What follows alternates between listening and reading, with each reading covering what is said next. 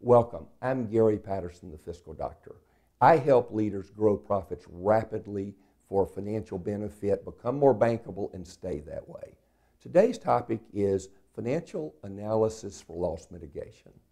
Let's do an example, tell you the key elements, why you should care, and where you can make money from this.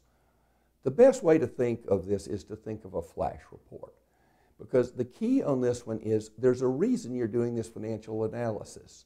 So break it down into pieces. First, what are the key elements that you want to track on these things with it? Why are you doing this?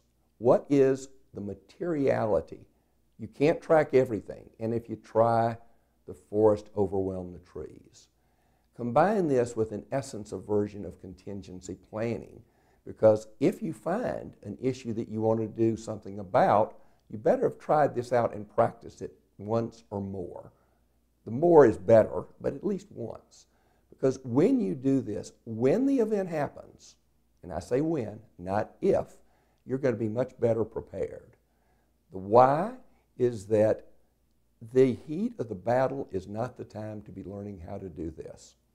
The opportunity for you is look at this, be prepared, and get the will to really solve these blind spots. Because million-dollar blind spots don't get smaller if you let them grow unattended. Gary Patterson, the Fiscal Doctor, thank you for being with us today.